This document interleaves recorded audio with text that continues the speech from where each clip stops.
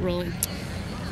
Hey everybody, Jamie here from the Enigmatic Pneumatics YouTube channel with a very special upload that I'm very excited about. I've been here at the fairgrounds at the location of where the fires were, and I met Marcus. Him and his family are right next to me in a trailer that somebody is letting them borrow.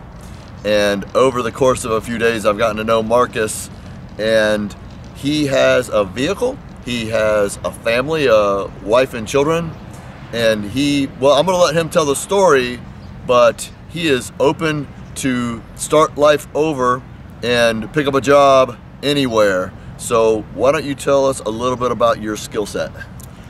Good morning, my name is Marcus Osborne. My skill sets lie in, I just recently graduated from Chico State with a political science degree.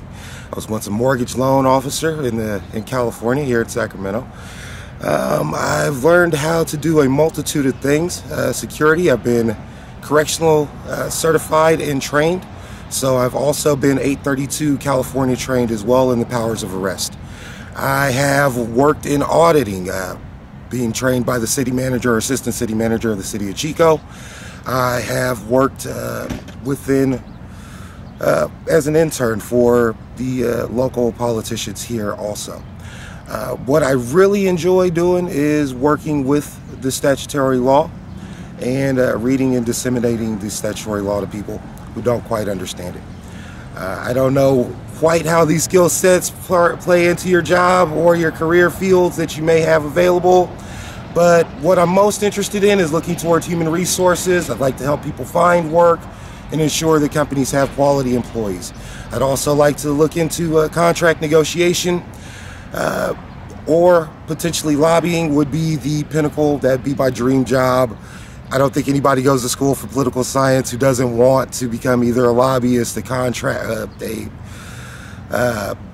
political consultant, things of those natures. So I mean, lobbying would be the pinnacle. That would be the height of all, end all, get out, for me. What's most important for me at this point in time is that I support my family and take care of my wife. My wife is a disabled veteran, and she has earned anything and everything that I can possibly do for her through her service and through her commitment to me and my family.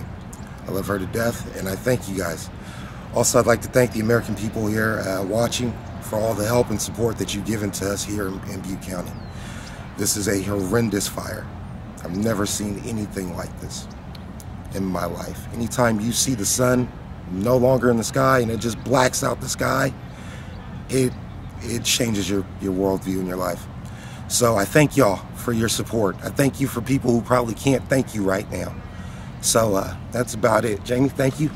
I got some questions for you. I got some yes, questions. Sir. So what happened to you in this fire? How did it affect you?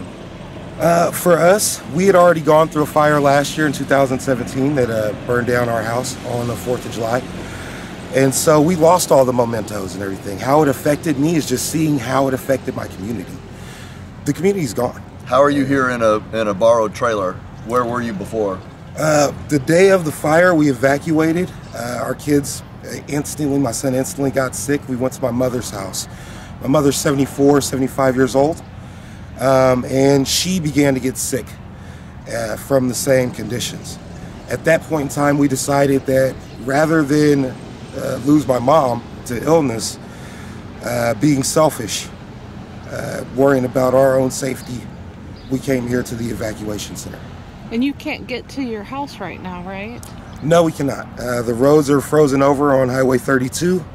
The service road or trail that leads in, that would be an auxiliary, a tree fell in front of it, and Skyway Road is closed indefinitely until they exhume most of the remains that are through Paradise. The process is, as we saw in 60 Minutes last night, is speeding up due to technology, but it's still a slow process. Are you willing to relocate for a job? Yes, I am. Me and my wife have determined that anywhere in the United States is an acceptable possibility. We have been contacted through our adoptive friend or Adopt Paradise family site. We have been contacted by someone in Washington. She says she's willing to help, but it's a slow process for her there.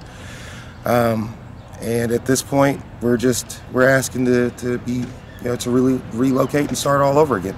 So do you have a resume ready to go that you could fire off if someone emailed you?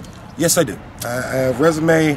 I have letters of recommendation that come from the Dean of the Chico State and the Political Science Department, also from a proctor at the Correctional Academy that I attended here in California.